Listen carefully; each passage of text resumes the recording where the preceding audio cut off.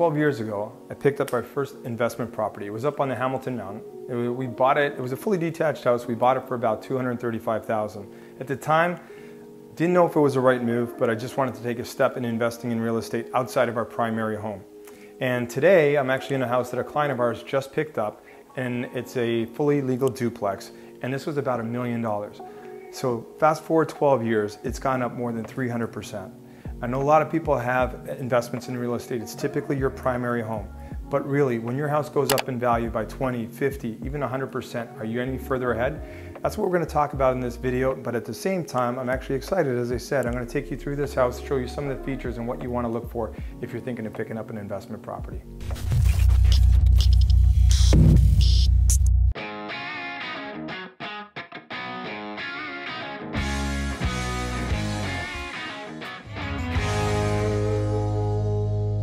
Let me start off by saying that this is not your typical reno, at least the quality of it. But a lot of the things that they did are pretty much the standards of what we look for when we're buying investment properties for our clients. So everything from really updating it. So this has pretty much all been new drywall. But what they did here specifically is they got rid of the wall that was in here, really opening up the kitchen, making it look way more grand, adding the island with the waterfall edges. This is all done in Caesar stone. Even the staging was really, really clever. Because there was no really formal dining room, they actually staged this area here with like a dinette area. We've actually even asked the existing listing brokerage if we can use the existing photos to advertise for a tenant. So this is definitely going to help us create additional interest and even get a good quality tenant that's going to pay a premium. In here, this would have normally been access to the basement. So this unit has no access to the basement. The only way you can get into the basement is through the separate entrance. But in here, you do have a separate washer dryer, which is really nice. And again, for it to be a legal duplex, each unit has to have its own washer dryer. Then you have your entrance closet here. But some of the things like in the kitchen, this is more of a higher end custom kitchen that you wouldn't see in a rental, nor do you need to have these things. But they have like each corner cabinet's got the Lazy Susan. It's definitely bigger than most kitchens. Even on the sides of the stove, this is really cool. They did the spice racks on either side.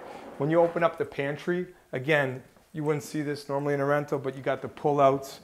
So really, really high end. Generally, a rental is going to be from about $180,000 to $200,000. Where here between the landscaping and everything that they did in here, and even on the infrastructure between the sound deadening materials, the resilient channels in the ceilings in the basement, they probably spent here closer to $300,000. So if we go down, there's going to be 3 bedrooms. All the bedrooms are really nice sizes. You do have your linen closet, all new doors, trims. And then in here, you'll notice that there is a separate hydrometer. So there's actually 2 individual meters for this property, one for the upstairs unit, one for downstairs, so they can have the utilities directly in their name and they're responsible for paying that themselves. And then in here in the washroom, really, really nicely dressed. But instead of just taking a separate tub and just leaving it pretty simple, they really give it this wow factor by adding the glass, which is super convenient when you're taking a shower and also avoiding from getting water on the floor. So we're going to head downstairs. I'm going to show you the downstairs unit, which is just as impressive. Probably one of the most impressive basement units I've ever seen.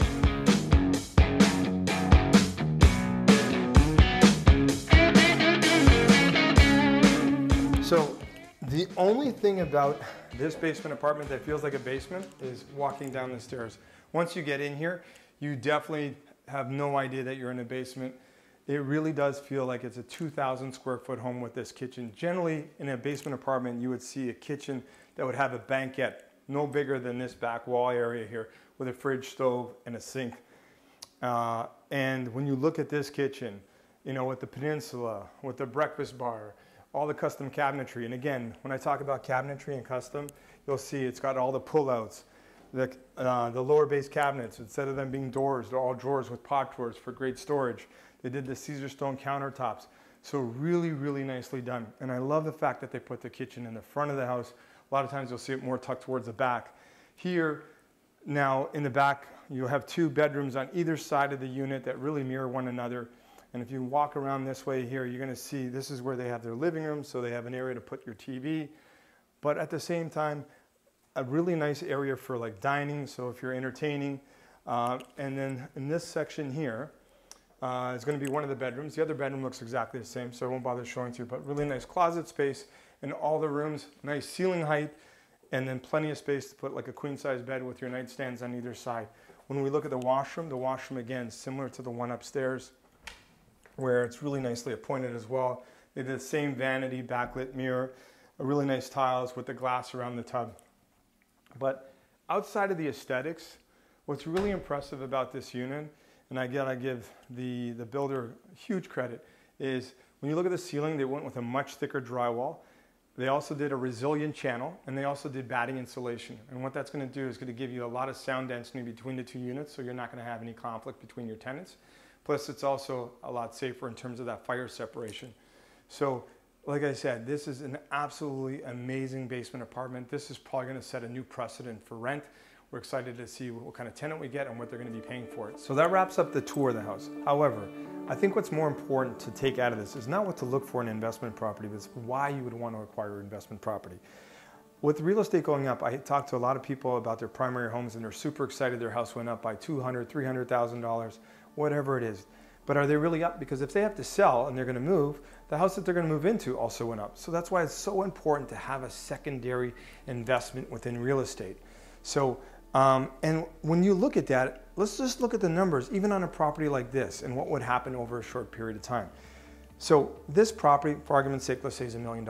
Somebody puts 20% down, they're going to have a mortgage of $800, but they're going to have $200 in equity in the home. So let's say the market moves again and it goes up.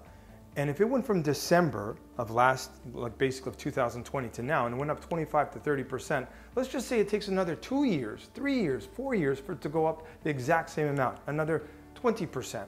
That means that this property would go from 1 million to 1.2 million. That means that his original equity in the property was 200,000, and now he's got 400,000. So even though the value went up by 25%, his equity went up by 100%. That is the game changer. And that's why I really encourage friends, family, and clients to actually look at having an investment property. If you guys need more information or have questions, you know how to reach us. Until next time.